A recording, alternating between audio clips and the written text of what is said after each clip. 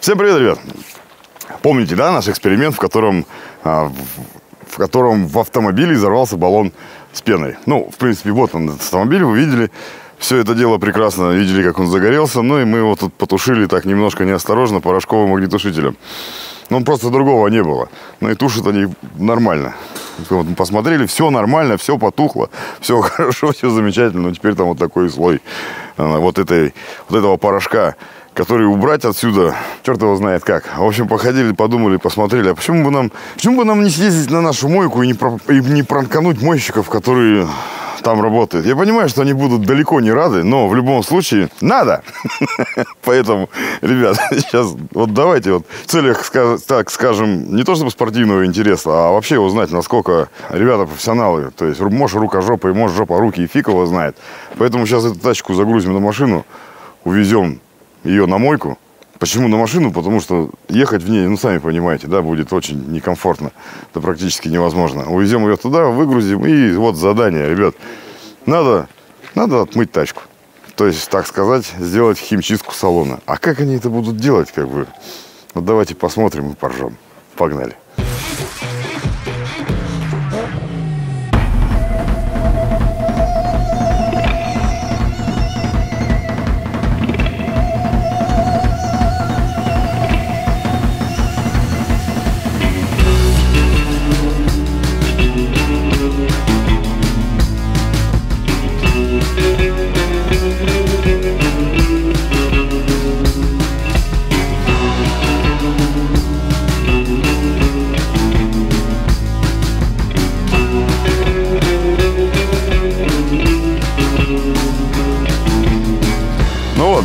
Ребят, добрались мы до моечки.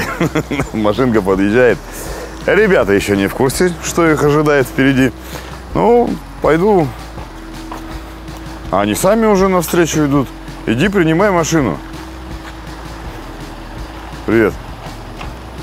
Так, и кто там у нас сегодня еще из пацанов? Там совсем немного, да. Я честно говорю, вот катер тебе по сравнению с этим покажется вообще прям подарком. Понял? Ну, сделаю в лучшем виде.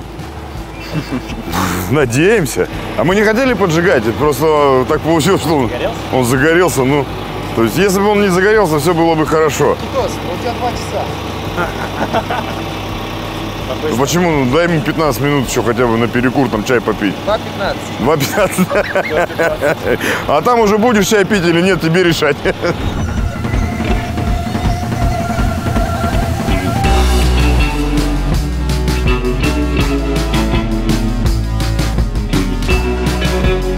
Один баллон пены и чуть-чуть огнетушитель. Да, мне кажется, в цвет автомобиля. Ну да, салон как раз примерно в цвет тачки, да. Ну, это как бы... Посмотри, аж включаем. Да, это... Все приемный лист, надо повреждения автомобиля. Да, это так исторически и сложилось, что он стал в цвет автомобиля. А так-то он, по-моему, был нифига не в цвет. Я думал, вы специально сделали, чтобы... Нет, не специально. Цвет и серый там внутри. Так что вот. Такая вот задача. Ё-моё, так он... Я думал, это просто пыль. Ну, это как бы, это порошок. Это же порошковый огнетушитель. Ну все, ты готов? Конечно. Как обычно, как всегда. Ну, 2 часа. Да, 2:15. 2:15. 15 минутного отдыха. Ну вот, 2:15 и все. И говорят, тачка будет чистая. Ну, посмотрим.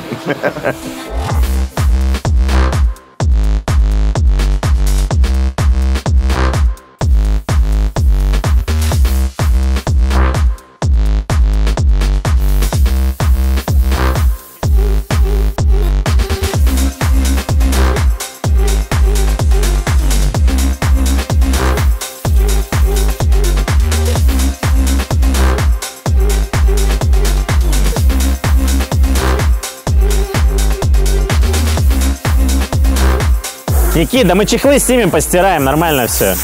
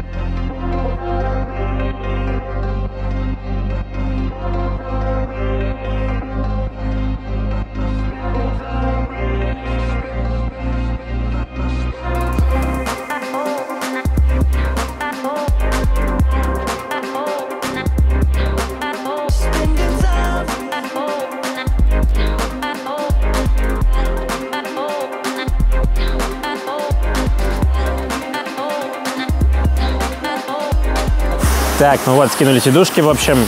Сейчас скинем пластик по порогам, который идет, и снимем, наверное, весь пол и выбросим его, наверное, к чертям вообще, потому что ему вообще конец.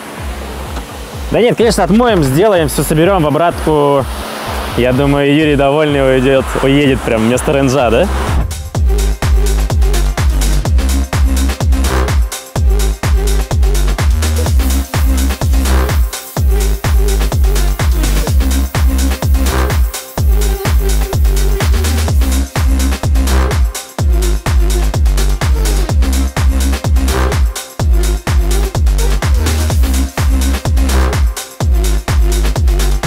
С чего начнем-то?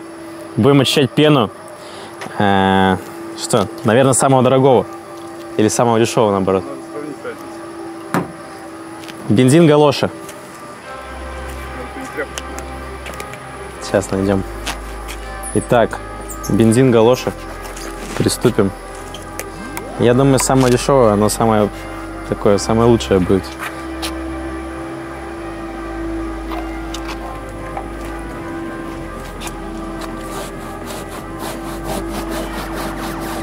По-моему, эффекта 0. Он просто высыхает моментально.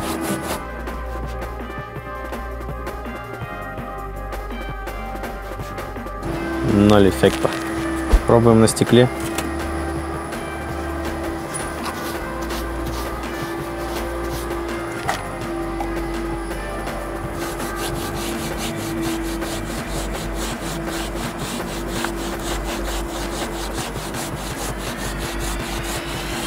Мне кажется, все, он уже только порошок убирает. Пена максимально засохла, и поэтому это только шкрябать каким-то лезвием. Ацетон технический.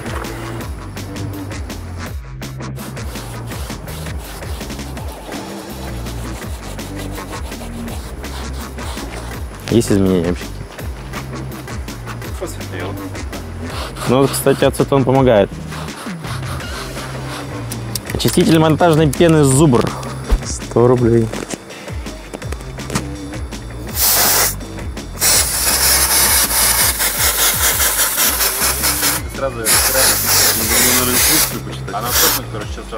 Для очистки внутренних поверхностей пистолета от монтажного револьверной пены, не затвердевшей пены с рабочих поверхностей. У нас почти она не затвердела. Да, опоздали немного.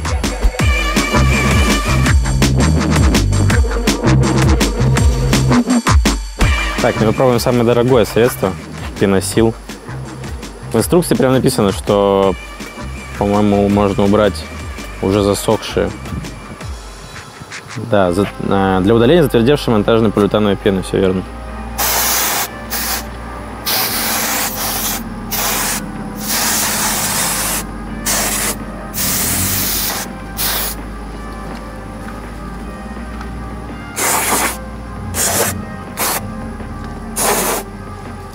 Ну, на самом деле, да, почти. Ждем 5-10 минут, посмотрим результат.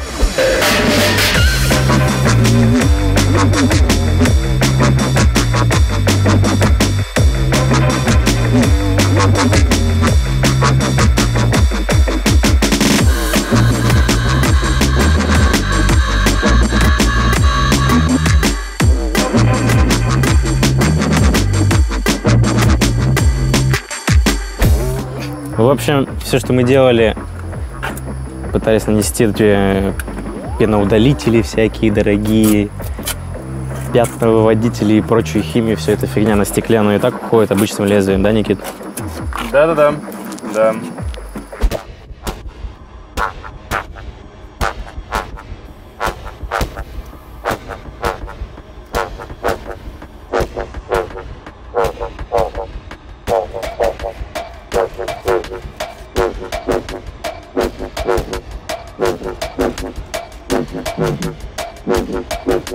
Со стеклом у нас верх стекла происходит очень хорошо. Все прекрасно делается. Только спускаем все ниже и ниже и ниже. Получаются трудности. Всякие средства нам не помогают. Особенно со стеклом. Плавно переходим на дверь. Локально мы здесь кое-что начали. На другом месте также нет, но потратили на это где-то час, чтобы добиться такого эффекта. Ну, идем дальше. Смотрим, что будет дальше. Что по срокам обещают. Я думаю, денечка 3. Денечка 3. А потом дальше посмотрим. Дальше увидим, что как будет.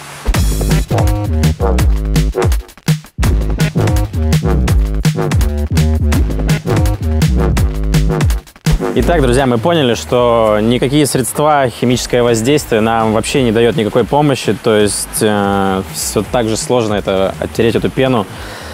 И мы пойдем другим способом. Мы накупили вот таких вот разных щеточек железных. Вот такую вот прям совдеп такой конкретный. Набрали наждачки, взяли губочки, которые вы обычно чистите сковородочки свои, либо ваши жены. И механическим образом, то есть именно ручками начнем тереть. Посмотрим, что получится. Так, возвращаемся. Химия, как сказали, уже не берет. Взяли наждачку 60-ку. Сейчас посмотрим, как она будет работать, в принципе. И перепробуем еще вот те варианты, которые показал нам Роман. Так, возьмем локальное место здесь.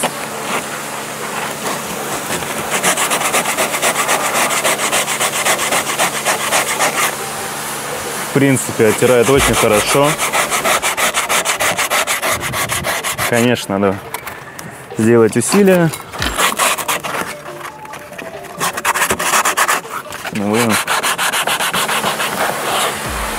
Так, ну это уже дотерла, так скажем, до дыр. Надо поменьше взять.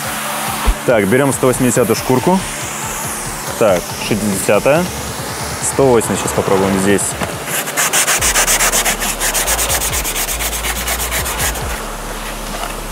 То 180-й, конечно, долго, но мы не дотираем до основания, грубо говоря.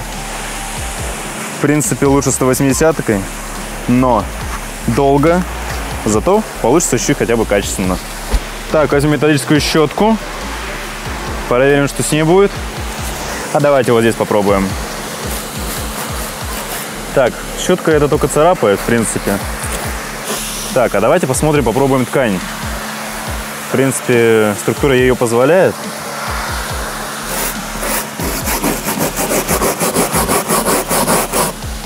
А вот ткань она берет. Ткань берет. И это очень даже хорошо.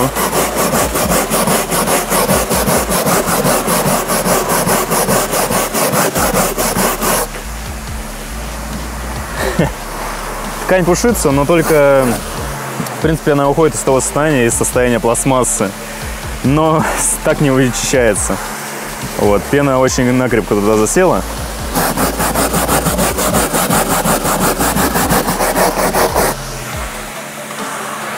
Но стало намного лучше, что было, когда привезли автомобиль.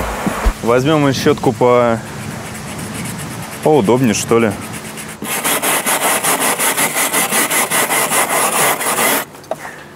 Тоже только царапает.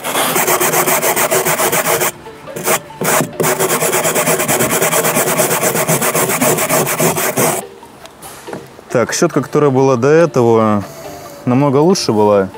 Почему? Потому что только отдирает эту ткань. В принципе, не вижу смысла ее вообще, в принципе, использовать, потому что, как сами посмотрите, 60 размер наждачной бумаги прошло до шуркания. 180-ка, ой, да, 180. 180 она у нас пришла, в принципе, замечательно, подходит. Щетка, которая с большим ворсом, с длинным, так скажем. В принципе, можно использовать, но советую лучше брать на ткань, на велюр. Ну, а щетка такого типа, в принципе, как-то не зарекомендовала себя. Также у нас есть кухонные железные губки, металлические, которые в кухонной утвари у нас используются. Проверим, что с ней будет. Только царапает. Неудобно. Лучше, конечно, использовать щетку с желтыми, так скажем, металлом. Вот, а так, ну, только для кухни, в принципе. Day 2.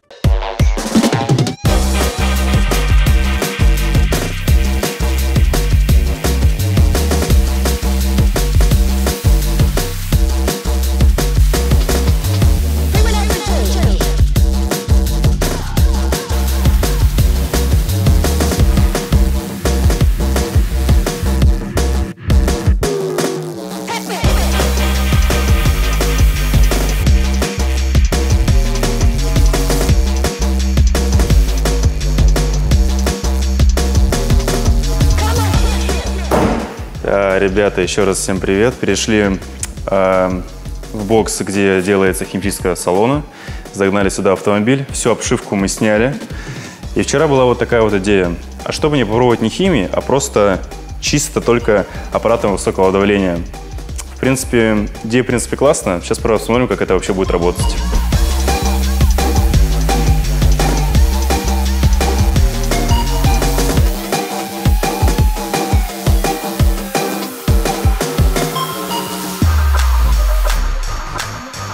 Так, ребят, ну, в принципе, смотрим, прошли сейчас с аппаратом высокого давления. Получилось все изумительно, прекрасно. Даже не ожидал, что так все хорошо получится. Фишка аппарата в том, что мы прошли резинки, прошли какие-то кожаные вставки и прошли велюр. У велюра даже от щетки не получалось такового очистить. Керхером, то есть аппаратом высокого давления, у нас получилось очень классно все это сделать. Идем дальше.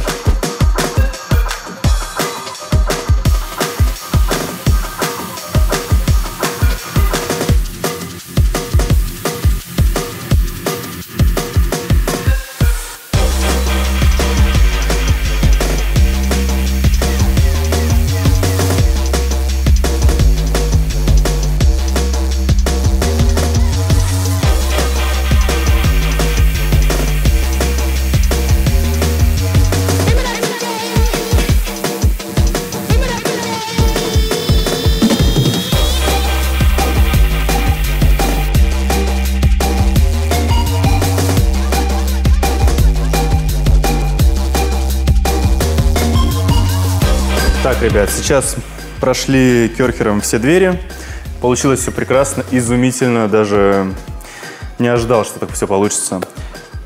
Как делал двери, посмотрел на потолок, поднял голову и подумал, и там проблема. И сейчас мы делаем его чище. Вот что интересно. Мы возьмем автохимию специально и посмотрим эффект, что будет.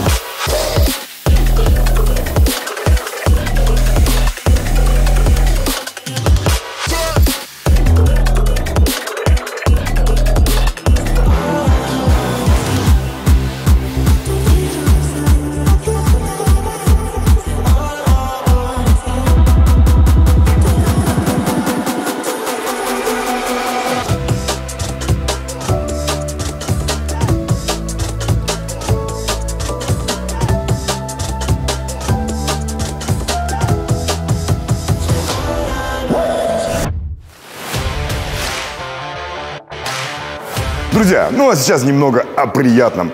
Каждую неделю мы совместно с компанией Кардан-Баланс будем дарить одному из вас вот такой вот автомобиль стоимостью до 100 тысяч рублей. Кардан-Баланс – это профессиональные услуги по ремонту, балансировке и изготовлению карданных валов. Опыт работы более 19 лет и ремонт любой сложности от 3 часов. Безусловная гарантия каждому. Не знаешь, в чем проблема? Запишись на бесплатную диагностику в Кардан-Баланс. А при обращении произнеси фразу «Я от Гараж 54» и получи скидку в 10%. В общем, ребят, обращаемся в компанию Кардан-Баланс. Все ссылочки будут под этим видео. И чтобы получить этот автомобиль, условия очень простые. Нужно быть подписанным на наш YouTube-канал и на канал компании Кардан-Баланс. И, конечно же, оставить комментарий под этим видео и под видео за всю неделю. И каждый понедельник в нашем Instagram-аккаунте в прямом эфире мы ищем нового владельца для автомобиля недели. Ну а как мы искали этот автомобиль, можете посмотреть на нашем новом канале про Гараж.